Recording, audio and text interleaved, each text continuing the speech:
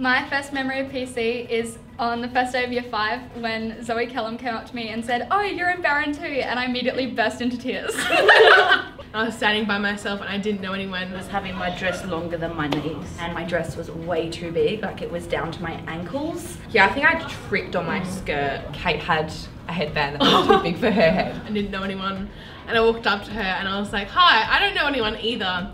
And we've been best friends since then. For my interview with Miss Ethel, they're all wearing purple bras on the outside of their clothes. Hey, I spilled my water bottle in my bag and all of my new books were just... Our old form teacher kind of pushed us together on camp because we were both homesick, so that was really cute.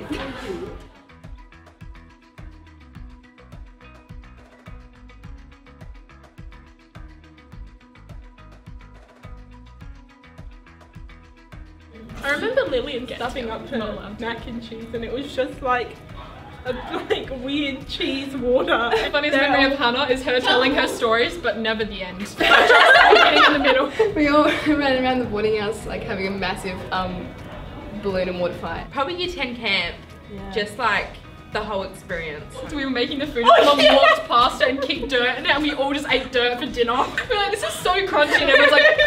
And we used seawater to make the pasta, it was so salty.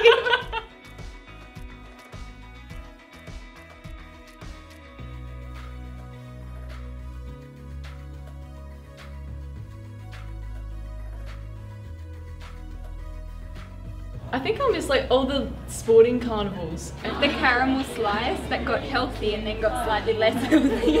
All my teachers, because I just love them so much. Mr. Cox's essential maths class. It's Mr. Stewart and the last we used to have with him in year 11. I'm gonna miss math investigations. Oh, why? Also the musicals. My friends. I'm gonna miss living with Lizzie. Be with my friends at lunch and recess and have like that set time to be with them. Friends around, seeing them every day. Seeing each other actually every day. Spending time with my friends and just being able to see them every day. Developing a connection between the staff, your friends. Like, it's a real sense of community. Welcome to our graduating class of 2020. Here you are, you've done it.